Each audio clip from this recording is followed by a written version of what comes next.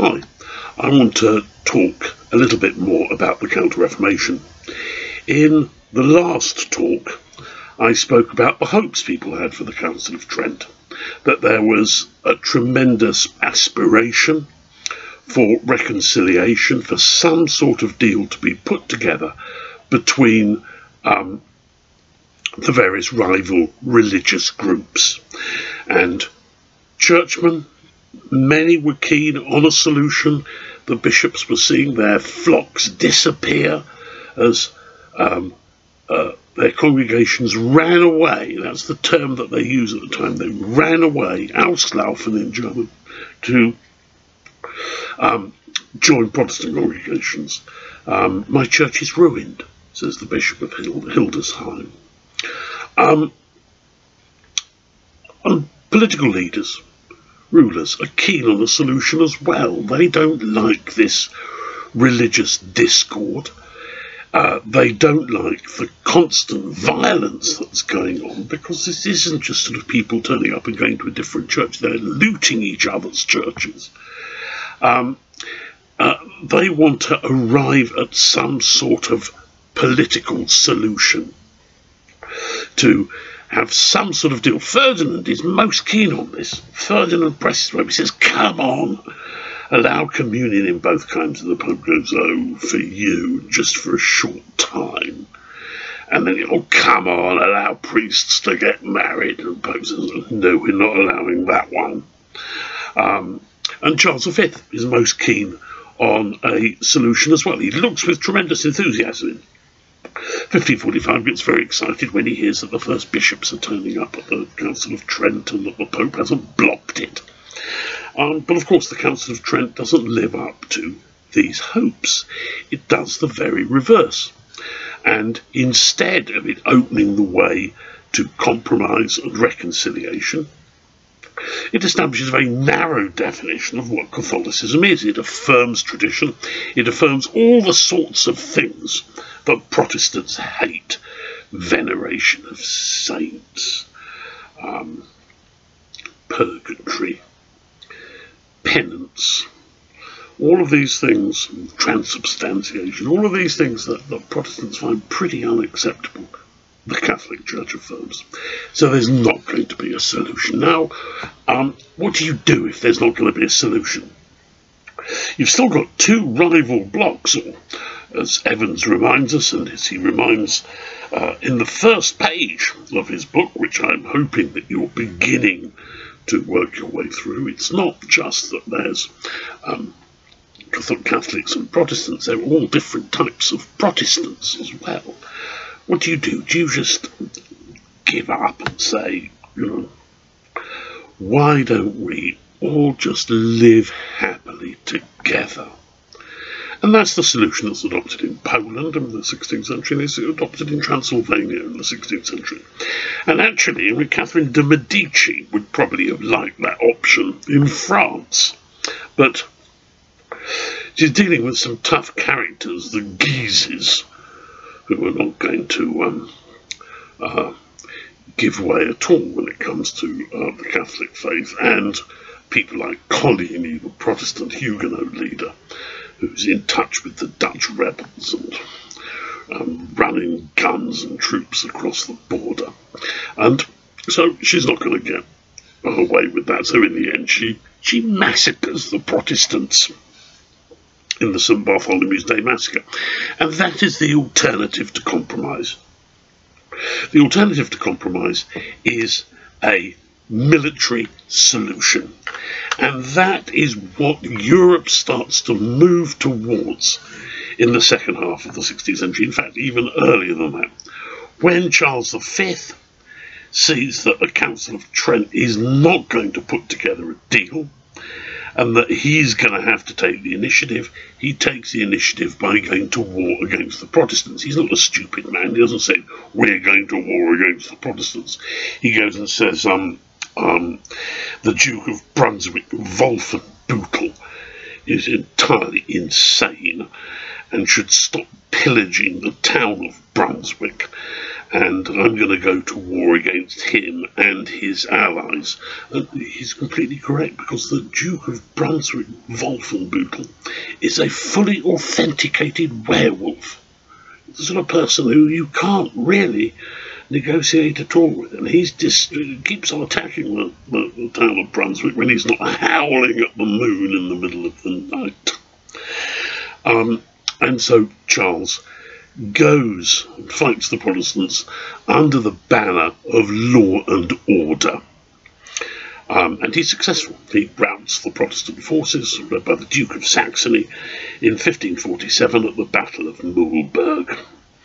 And 5 years later, Charles's position collapses because he's become too powerful, and the German princes, Protestant ones, go for him, and he has a nervous breakdown. And it's left to Ferdinand to come up with the solution that we know of as the Peace of Augsburg, which is, if you like, a sort of halfway between compromise and halfway between violence, because what it says is that for the time being, princes can determine the religion of their subjects. Only two choices are allowed, Lutheranism, or as it's known, the Augsburg Confession, or moderate variety of Lutheranism, the Augsburg Confession, or Catholicism. There's going to be no hanky-panky with Anabaptists, Calvinists, or Adamites. So these two options are allowed, and of course what it means is the princes then immediately start bullying their subjects, a process that historians call confessionalization. Confessionalization. It basically means being nasty to people who believe differently to yourself and favouring those that do. Well, that's what confessionalization is really about. People about the discipline of subjects. Well, it's the sort of discipline of the dungeon chamber that they are imposing.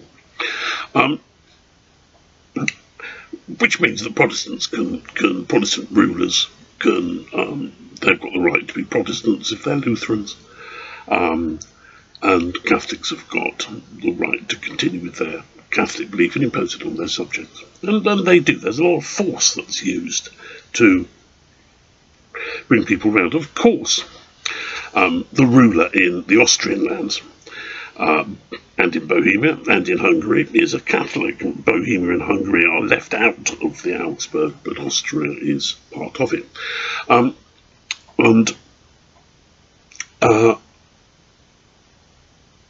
The ruler, the big man, the emperor, after Ferdinand, is Maximilian II, who doesn't really know what he believes in. And after Maximilian, it's his son Rudolf. And we really don't want to know what this man believes in, because it's certainly likely to be very strange, if indeed it's coherent at all. It's going to be a mixture. It's going to be a mixture of Catholicism with devil worship. The two don't go very well together.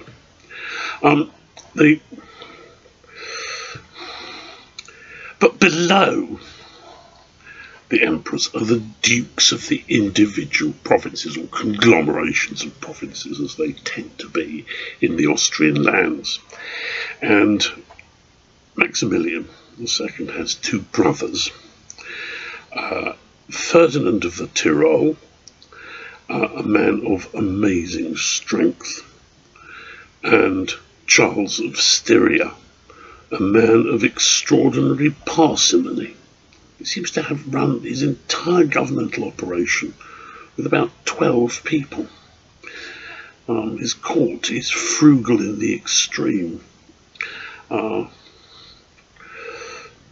often were at this time. Maximilian is reviled for serving his guests horse hooves. What obviously historians don't realise is this is a tremendous delicacy. I myself have had, what you do is you boil up the horse's hooves and you fry the glue in batter. It's a delicacy and I can certainly recommend it. I've had it in Budapest on a number of occasions. In fact, I used to go to Budapest more or less specifically to have it. But anyway, these are both devout Catholics. And in the 1570s, 1574 comes to mind, they have a very famous meeting, the meeting at Munich, where they meet up with Maximilian of Bavaria, their old enemy. The Bavarians and the Habsburgs do not get on. And Maximilian is an even more devout Catholic than the brothers. I mean, he and his son have signed an oath of dedication to the Virgin, written in their own blood. I've seen copies of it. Rather extreme thing to do, really. You certainly have to prick your fingers quite a number of times in order to fill a quill in order to do this. And the three agree that they are going to impose Catholicism by force. They're going to go first for the towns, because they reckon they're weak. And then they'll go for the nobility. They'll do it slowly and they'll use all sorts of little techniques. They won't go into a full stage confrontation. What they'll do instead is crack down on churches that are too noisy. They'll crack down on school textbooks. They'll do it incrementally. And they reckon that they can run a policy of divide and rule. And this is what they do. Ferdinand starts in the Tyrol. He goes for the miners. Miners are obviously German in the Tyrol. They're usually immigrants as well, which explains the fact that they just simply go off and go back home. And Ferdinand's mining industry collapses, but nevertheless he's got rid of the core Protestant element, and Charles of Styria starts on the conversion of the areas he rules, which are obviously Styria, but also include Carniola, Slovenia, and Carinthia. These Styria, Carinthia, Carniola are often known as Inner Austria, because they sort of nestle inside it somehow. And they start off the towns. There is some resistance. There's resistance in Styria, 1590. There's an outbreak, sort of rioting. But the towns come into line, and then they work on the countryside and go for the villages. And the normal technique that they use is what are called reform commissions, which sounds very nice indeed, doesn't it? Reform commissions. We're just going to improve a little bit of things, get things a bit more streamlined. No, these are religious missions backed up by troops. And they search people's houses for Protestant literature. They close down churches. They hand back churches to the Catholics. They crack down on activities in woods, because if you're a Protestant, you've been kicked out of your church, you meet in the woods, and you or in the edge of fields. They crack down on that. They dragoon people. They do a quick blessing of a pond, then throw people in and say they've been baptized. And they demand to see evidence of confession, so that when you go to confession, you have to obtain a little bit of paper to say you've confessed, and you have to keep that bit of paper and wave it around. Doubtless, we're all going to experience this when vaccination is made compulsory, or that you'll find you can't buy a train ticket without waving a vaccination certificate. and it's a reasonably straightforward and reasonably streamlined conversion. It starts 1570s. By about the 1590s, it's complete in Inner Austria and in the Tyrol, and they're moving into Lower Austria. They're moving into cities like Krems, Steyr, and beginning to convert in Lower Austria as well. So they're beginning to make moves. This is, if you like, the hard line of the Counter Reformation practice. But there's stuff going on as well, and all the books will go on about the foundation of new religious orders. And the one they home in on always is the Jesuits. But there are other religious orders as well. I'll mention just two: the Capuchins, whence the term cappuccino, referring to the white hood on a brown habit that the Capuchin friars wear. They are a preaching order, go around dressed as beggars. They're supposed to be what are called mendicants. In other words, they beg for their food and for a few pennies. They're not supposed to own anything. These are, if you like, converting by example. Quite frankly, I wouldn't be too impressed to see some shabby person asking me for money. But anyway, it was thought to be effective in the 16th century. The Ursulines, who managed to seem to do the impossible. They're in a completely enclosed order, but they run schools.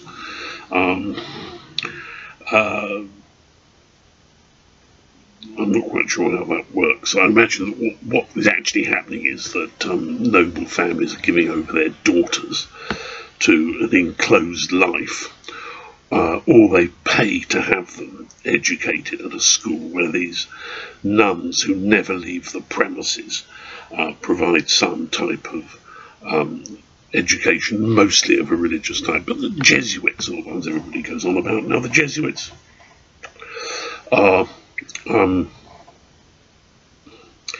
founded in the 1540s, and the critical point about them is that they declare themselves to be totally obedient to the Pope, which means that they are answerable only to him. And that means they can operate without an episcopal structure. They can operate in places where the Catholic Church finds it difficult to go, because the Catholic Church requires largely an infrastructure. The Jesuits are operating outside an infrastructure. And it's saying people are answerable to the Pope means you're effectively answerable to nobody. And they evangelize in difficult and dangerous places, like Japan. And I think they're all crucified upside down or something horrible. And they also operate in, if you like, in the Protestant Badlands.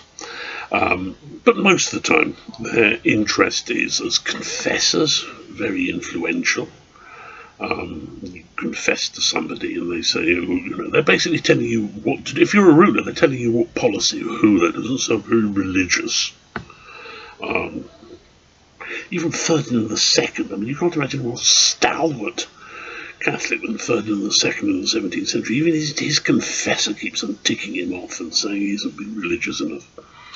And they operate schools and universities.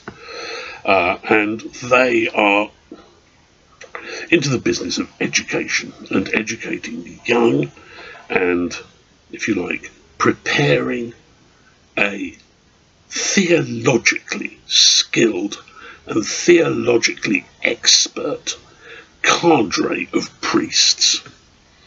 Or if they're not going to be priests, they're going to be men of influence.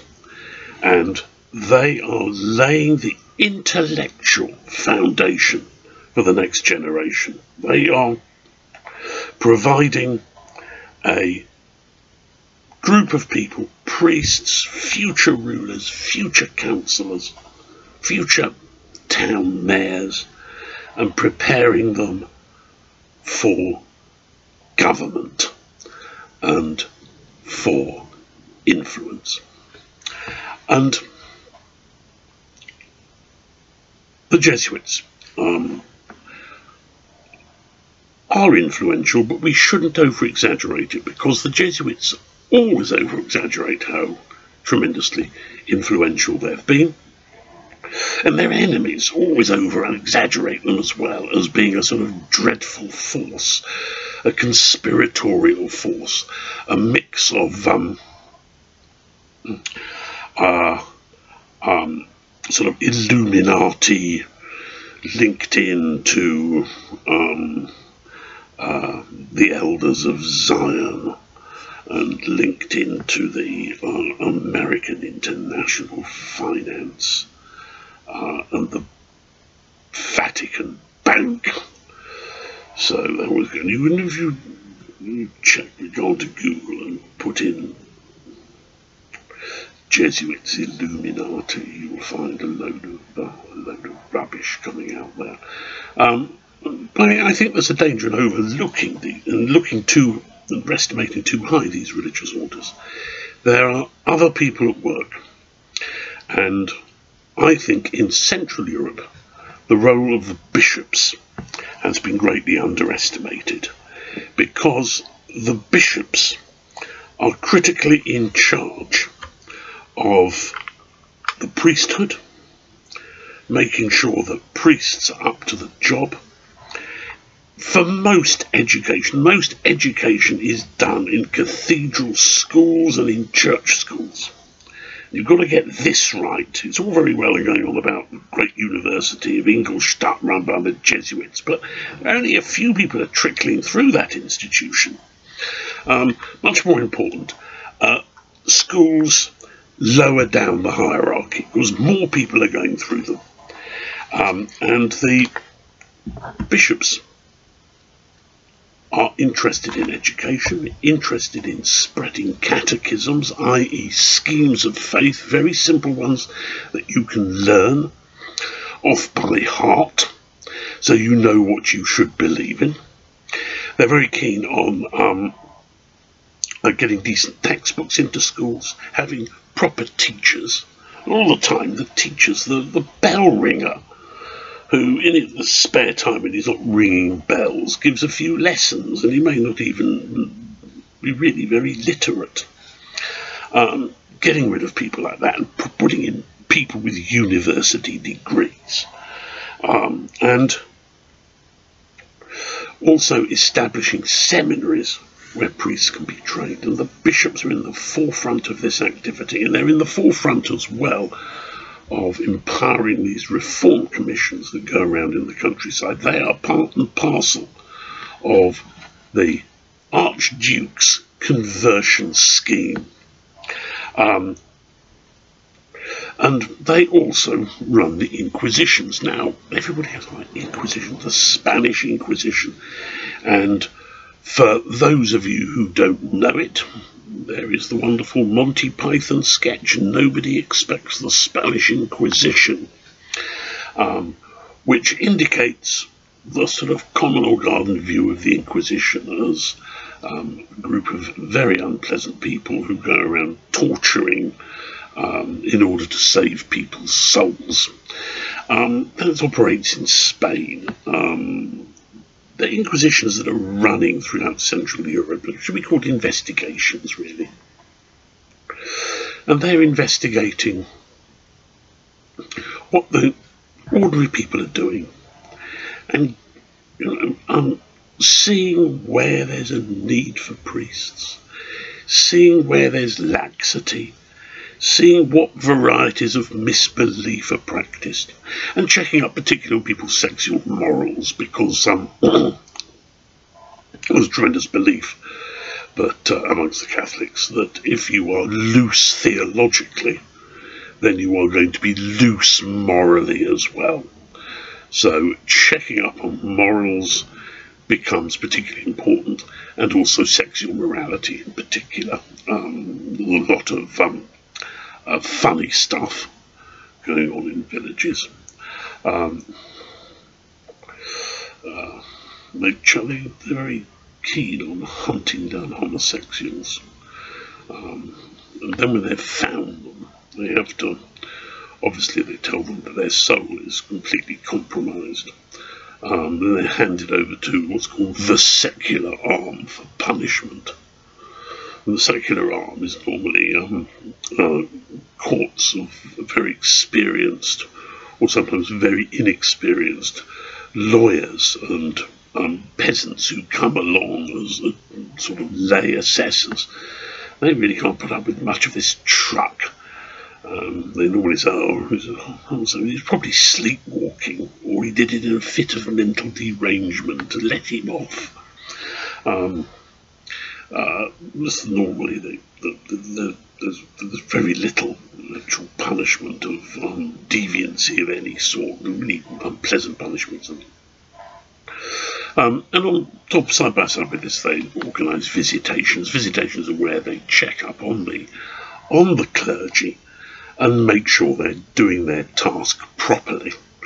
And they report, and they've got all their documents of, they visited this and this parish, and the priest barely knows how to read, and he's living with a woman or several women. And there's one lovely one which I enjoy, which is that the priest has been consorting with a prostitute. And he says, yes, but it's only at night. And when I finish with her, I pay her off, and I don't see her again all day. So that's the sort of thing that they're dealing with, and they're cleaning up the church. The Counter Reformation is about power. But at the same time, by looking too much at power and by looking too much at Jesuits, we will miss what is going on the everyday, if you like, in ordinary people's lives, and how they are being slowly brought back to the Catholic faith. Thank you.